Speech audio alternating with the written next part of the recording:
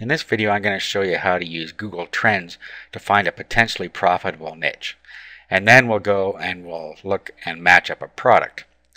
So what you want to do is go to trends.google.com or google.com/trends. You'll get to this page. Now you'll see that today's hot trends are down here, and then you can click here to see more hot trends. Now the problem with this is that they are today's trends, so they're not going to be much use to you unless you're going to market to these today and you're going to set something up quick, and this can be a very profitable way to do it. But what we're going to look for are more long-term trends. So what you want to do is you want to go down here to Google Insights for search.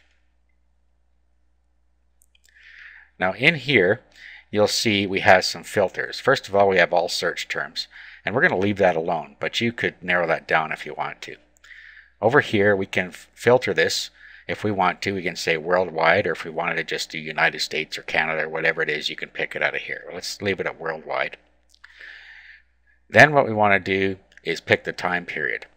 Well, let's say we want to look for the last 30 days. This will give you an idea of what's rising in the last 30 days. You don't want to take too long of a trend nor too short of a trend. So either 7 days or 30 days. Let's go with 30 days. Here you can pick a category, and you can leave the category out if you want, but if you want to narrow it down to something that you decide you want to market, this is the place to do it. So let's just go with health. Okay, now at this point all we have to do is click search.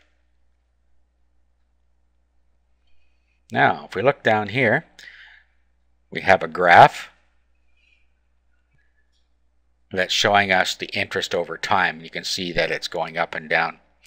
And then down here we have the actual top searches. So we have cancer, doctor, heart, etc. Okay, and then we have the rising searches on this side. And then if you click on the top search here, cancer in this case, it breaks it down by country. And then down here, which is probably more useful, is it breaks it down by the top searches within cancer in this case. So breast cancer symptoms, etc. And then over on this side we have rising searches. So now you have the information you need to go and find a product.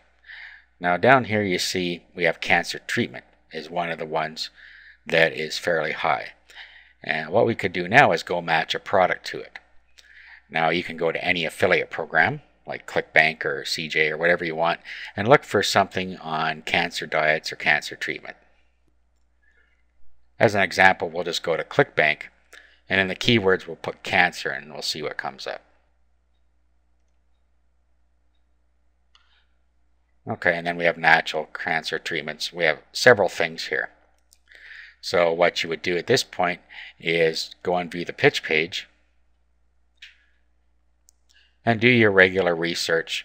Make sure that it is a well laid out page and that it does a good job of selling the product. Okay, and then once you've done that, all you have to do is go and get your hop link and then do your promotion in the usual ways, pay-per-click or whatever you want to use. So that's how you use Google Trends to spot a potentially profitable niche.